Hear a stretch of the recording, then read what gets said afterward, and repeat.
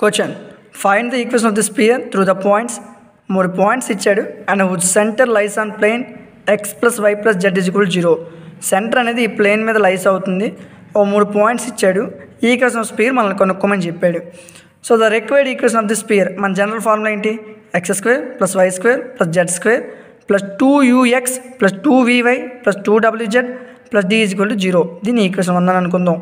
ఈ equation passing through the first point, ఈ point తీసుకుంటాం. 1 అనేది x అవుతుంది, -4 అనేది y అవుతుంది, 3 అనేది z అవుతుంది.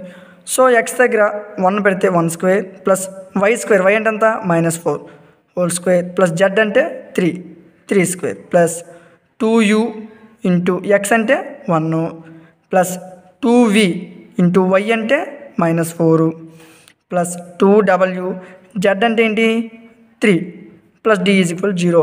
1² 1 -4 హోల్² 16, 3² 9, 2u ఇంటూ 1 అంటే 2u, -4 ఇంటూ 2v అంటే -8v, 2w ఇంటూ 3 అంటే 6w + d = 0.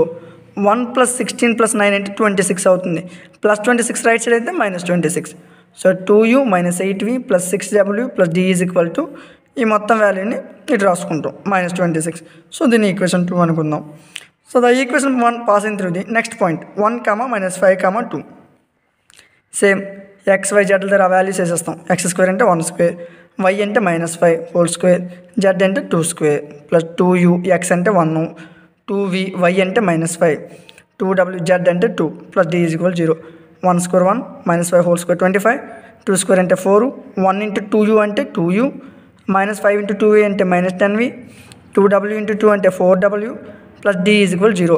1 + 25 + 4 అంటే 30, +30 రైట్ సైడ్ వెళ్తే -30 అవుతుంది. అదే రాసాం. 2u - 10v + 4w + d = -30. దీన్ని ఈక్వేషన్ 3 అని అనుకుందాం. So the equation 1 passing through the ఇంకా లాస్ట్ పాయింట్ ఉంది కదా 1, -3, 0. సో ఈ పాయింట్ కింద మన ఈక్వేషన్ పాస్ చేసినట్లయితే x అంటే 1² + y అంటే -3 హోల్² + z² అంటే 0² + 2u x అంటే 1 + 2v y అంటే -3 + 2w z అంటే 0 + d = 0. సో 1 + 9 ఇది 0 అయిపోతుంది.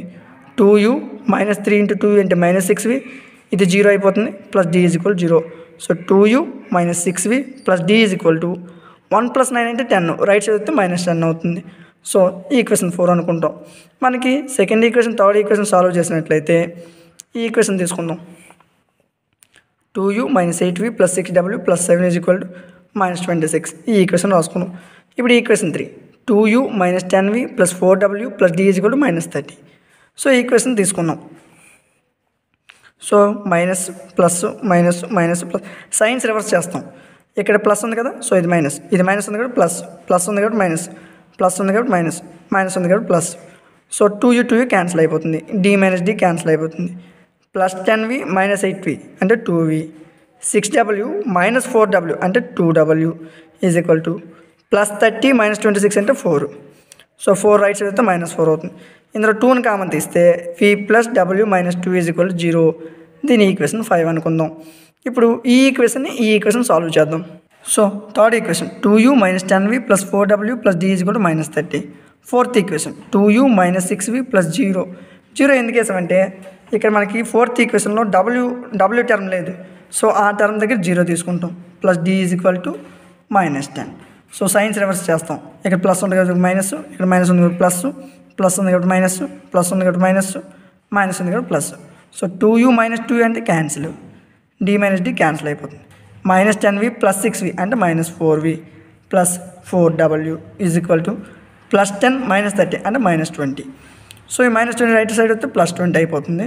ఇందులో మనం 4ని కామన్ తీసినట్లయితే -v + w + 5 = 0. ఇందులో మైనస్ని కామన్ తీసేద్దాం. సో v - w - 5 = 0 అవుతుంది. దీన్ని మనం ఈక్వేషన్ 6 అనుకుందాం. మనకు 5th ఈక్వేషన్ 6th ఈక్వేషన్ వచ్చేసాయి. మన క్వశ్చన్లో the centre lies on plane x+y+z = 0. Centre అంటే ఏంటి? మన ఫార్ములా ఏంటి? -u - v - w. So -u - v - w = 0. ఇది ఈక్వేషన్ 7 అవుతుంది. ఇప్పుడు మనకు వచ్చిన ఈక్వేషన్ 5ని మనకి ఈక్వేషన్ 5 ఈక్వేషన్ 6 వచ్చింది కదా, ఈ రెండు ఈక్వేషన్ సాల్వ్ చేద్దాం. Solve 5 and 6. So 5th equation centre values తీసుకోవాలి. 1 - 2 1 1 కోఎఫిషియెంట్స్ తీసుకుంటున్నాం, అవే రాసాం. Sixth equation. ఈ ఈక్వేషన్ తీసుకుని -1 -5 1 -1 రాసాం. సో v/1 × -5 -5 ఇక్కడ మైనస్ ఉంటుంది, మైనస్ ఇంటూ మైనస్ ప్లస్ అవుతుంది, 1 2 = 2 ఈజ్ ఈక్వల్ టు w/-2 × 1 అంటే -2 మైనస్ -5 × 1 అంటే -5 మైనస్ ఇంటూ -5 అంటే ప్లస్ అవుతుంది. సో +5 1/1 × -1 -1 ఇక్కడ మైనస్ ఉంటుంది, 1 × 1 అంటే 1. సో v/-5 -2 అంటే -7 w/5 - 2 అంటే 3 1/-1 -1 అంటే -2. సో ఈ వాల్యూస్ని v/-7ని 1/-2కి ఈక్వల్ చేస్తే -7 కింద ఉంది కదా, సో ఇక్కడికి వెళ్తే పైకి వెళ్తుంది. 1 × -7 అంటే -7/-2 మైనస్ క్యాన్సిల్ అయిపోతే v = 7/2 వస్తుంది. ఇక్కడ w/3 = 1/-2. ఈ 3 అనేది 1 చేత గుణించినట్లయితే 3 × 1 3/-2. So w = 3/-2. మనకి v వాల్యూ తెలుసు, w వాల్యూ తెలుసు, మనకు u వాల్యూ తెలియదు. సో ఈ వాల్యూస్ని మనం ఈక్వేషన్ 7లో పెడితే మనకు u వాల్యూ వచ్చేస్తుంది. సో -u -v అంటే 7/2 మైనస్ w అంటే -3/2 మైనస్ ఇంటూ -3/2 కూడా ప్లస్ అయిపోతుంది. సో +3/2 = 0 -u ఇక్కడ లైక్ ఫ్రాక్షన్స్. సో 2 -7 + 3 అంటే -4 2 2 జత తగ్గిపోతుంది. సో -u -2 = 0 -2 రైట్ సైడ్ వస్తే +2 అవుతుంది.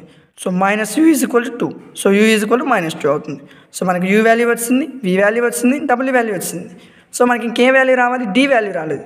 సో ఈ 3 వాల్యూస్ని ఇక్కడ మనకు సెకండ్ ఈక్వేషన్ వచ్చింది కదా, ఈ ఈక్వేషన్ సబ్స్టిట్యూషన్ చేద్దాం. 2 × u అంటే -2 -8 v అంటే 7/2 +6 w అంటే -3/2 d = -26. ఈ ఈక్వేషన్ ఎలా వచ్చిందంటే మనం ఈ ఈక్వేషన్ నుంచి తీసుకున్నాం. 2 × u దగ్గర వాల్యూని సబ్స్టిట్యూషన్ చేసాం, v దగ్గర వాల్యూని సబ్స్టిట్యూషన్ చేసాం, w దగ్గర వాల్యూని సబ్స్టిట్యూషన్ చేసాం, d వాల్యూని కనుక్కుంటున్నాం. సో 2 × -2 అంటే -4 2 4 జా తెగిపోతుంది. సో -4 × 7 +2 3 జా. So 3 × -3 d = -26 -4 -4 × 7 -28 3 × -3 -9 d = -26. ఈ మొత్తం వాల్యూని కలిపినట్లయితే -41 d = -26 -41 రైట్ సైడ్ వెళ్తే +41 అవుతుంది. d = 41 - 26 అంటే 15 వస్తుంది. సో మనకి u వాల్యూ తెలుసు, v వాల్యూ తెలుసు, w వాల్యూ తెలుసు, d వాల్యూస్ తెలుసు. సో మన స్పీడ్ ఈక్వేషన్ కట్టివచ్చు కదా. ఈ వాల్యూస్ అన్నిటిని ఈ ఈక్వేషన్లో సబ్స్టిట్యూషన్ చేయాలి. Sub u, v, w, d values in equation 1.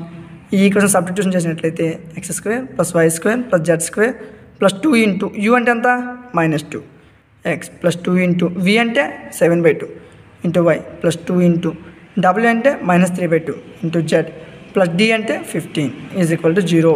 So x² + y² + z² 2 × -2x అంటే -4x 2 కు 2 క్యాన్సిల్ అయిపోతుంది 7y 2 కు 2 క్యాన్సిల్ అయిపోతుంది -3z + 15 = 0. ఇది దీని యొక్క సొల్యూషన్. ఈ వీడియో మీకు నచ్చినట్లయితే లైక్ చేయండి, షేర్ చేయండి. ఇందులో ఏమైనా డౌట్స్ ఉంటే కామెంట్ చేయండి. ఇలాంటి మరిన్ని వీడియోస్ పొందడానికి మన ఛానల్ని సబ్స్క్రైబ్ చేసుకోండి.